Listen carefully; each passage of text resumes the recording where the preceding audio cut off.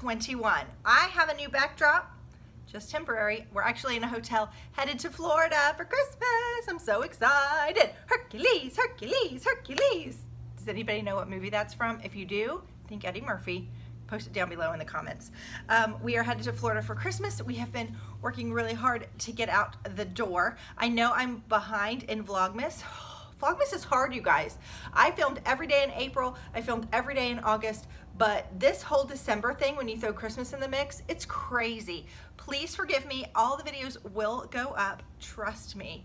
But I may be a little bit late. Also, my parents have really bad, they live way out in the country. They've not the best internet, so I might be trekking into McDonald's every day to upload my videos.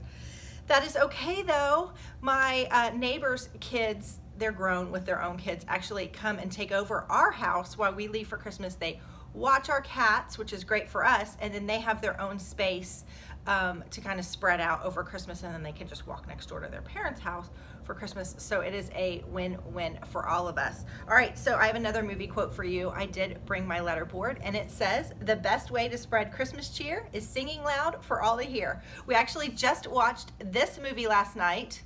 You guys know Elf. If you don't know that about me, it is one of my absolute all-time favorite movies. I laugh every time. It makes me smile. So that movie is from Elf. There may be another Elf reference coming soon. We'll see.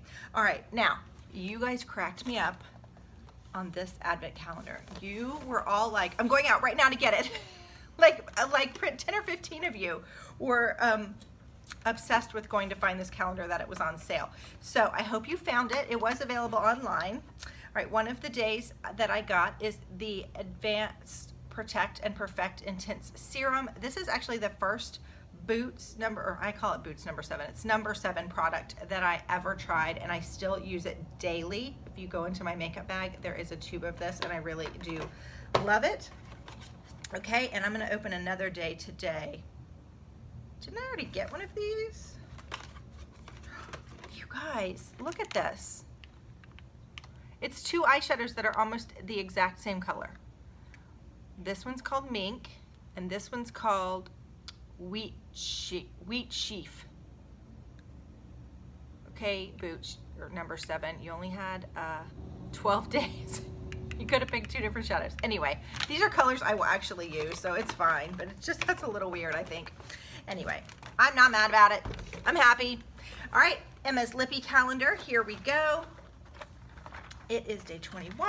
She got this beautiful rusty rose color. It's very pretty. It looked great on her. And then last but not least, oh, I got my Ciate London. I'm so mad, you guys, when I painted my nails navy, which I'm so stinking in love with. This is like my signature nail color from now on, I feel like. I left the nail polish at home in the nail polish bin. It's not like I don't have 24 other colors to choose from for Christmas, but I'm a little bummed that I forgot the navy one. It's okay. It will be okay, right? Okay, so day 21, it says, "Make it pop like pink champagne." I wonder if that is a hint to the color inside. Ooh, that's really pretty. It's like a mauve-y pink glitter. That's gorgeous. Gorgeous, gorgeous, gorgeous. Okay. I think actually I'm going to take the red sparkly color, the color that I said looked like Dorothy's ruby red slippers from the Wizard of Oz, and wear that for Christmas. So stay tuned, because I'll probably do that color tonight. All right, so today's video is actually a book review. I have 3 books to review really quickly with you. But before we get started, my name is Christy. Welcome to my channel. If you're new, I am so happy to have you. Please comment below where you're from. Also give this video a thumbs up. Don't forget to hit that subscription button, and let's go ahead and get started. So 3 books that I have read in the past little bit. You guys, I've talked about this before. I go through phases with reading where I'll read like 5 or 6 books in a row, and then I don't read for a couple months, and then I kind of do it again. So I have 3 books that I've read. The first one is Sophie Kinsella's My Not So Perfect Life. This was such a cute story. Also, for the most part, when I read, I like mindless reading, if that makes sense. I like just to escape for a little bit. I do read some autobiographies, biographies, different things like that, but I really just like mindless kind of beach read fiction type things, so that's what these are today. My Not So Perfect Life was really, really cute. It took a bunch of twists and turns. You know how some books you're like, I know how it's going to end. This one I totally did not see coming, and I really liked it. It's about a girl, and her mom died when she was a teenager. She lived with her dad out in sort of the farmlands of England, and she always dreamed of going to London and having like a corporate high-powered job, which her dad totally didn't understand. Her dad is a little bit of an eccentric character, and he always has sort of a scheme going, like a get-rich-quick scheme, and she tells all about all these things her dad has tried over the years that are pretty darn funny. So she finally lands a job in London. I mean, she's getting paid nothing, and her best friend has moved to America and posting all these things on Instagram about how great her life is, and so she feels like she has to do that too. So she's kind of painted herself into this beautiful world online, but in real life it is not going so well. It kind of reminded me a little bit, I thought it was going to go in the direction of The Devil Wears Prada, but very quickly it takes a different turn. So I think you will like it. I don't think I've ever read a Sophie Kinsella book that I have not loved. So if you've not read her books, go pick one up. They're really fun. The next one actually was on a book review, I think by Veronica Foley. I will link her channel below. And I think she might have reviewed this one when she was doing a Vlogmas back in August.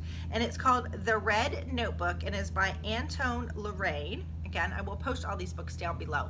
And it is set in France. So, and the guy is the main character sort of is a bookshop owner. So there's a lot of literary references. There's a lot of French names throughout the book. So I kind of had to stumble through those a little bit. But they talk about like different things they eat. And I don't know. I thought it was a very interesting, super quick read. It is short. It is not very long at all. But basically the story opens up with a woman in her 40s. She gets out of the car, young 40s. She gets out of the car. She had been to a party, I believe, and she gets mugged. And someone steals her purse, and then a guy the next morning finds a purse, the main character, in a trash can, and kind of becomes obsessed with finding her and giving her the things in the purse. Really, there were photographs and like little pebbles and this really old antique mirror and some different things, and he becomes obsessed with trying to find her to give her her purse back. Meanwhile, she actually got hurt during the mugging and is in a coma. So it's a very interesting little story. You kind of, in a way, see how it's going. It has a happy ending and is tied up very beautifully in a red bow, but it's a cute little story. I could totally see, I could relate to the story very much. I could see where like I would maybe find somebody's purse and kind of be obsessed with like finding them and giving back this possession that they had. Anyway, I really did like it. Again, a very easy, simple read, and it's probably not like one that a lot of people haven't heard, so I was actually happy to find this little gem. And then the third book is called Merry and Bright. I read a little Christmas book because of course it's Christmas. It is a Debbie Maycomber book, and it is just an easy read, totally predictable but totally adorable. It is about a character. The first character's name is Mary, and the second character's name is Jason Bright, so it's Merry and Bright. He is her boss. She's a temp at a corporate job, and they start talking online. Actually, her mother and her brother, she has a special needs brother, signed her up for a dating site, and then his cousin actually met someone on a dating site, so as a lark, he kind of signed up too, and then they kind of started talking, and through the whole book they're talking, and they go to meet, and she actually figures out that it's him, and he's not very nice to her at work because he's under a lot of pressure, and it's kind of their whole relationship through the book, through like emails and things, and then he keeps thinking about her and she keeps thinking about him, and it's really cute. Again, a super easy read. I read it in probably 2 days, so it's very fast, not mind-boggling at all. Like I said, it ties up very pretty in a red, neat bow at the end, and you can kind of predict how it goes, but it's so adorable. I actually wish that she would write another book based on these two characters because they were just adorable. Anyway, so those are my 3 books. I hope that if you're reading, you will comment below what you are enjoying right now, because I know I'm going to read the new Anna Faris book that I got in my a pop sugar box last month, but I'm in the mood to read a couple other things. So let me know what you're liking right now, and I hope you're having a great day, and I'll see you tomorrow for Vlogmas day 22. Bye.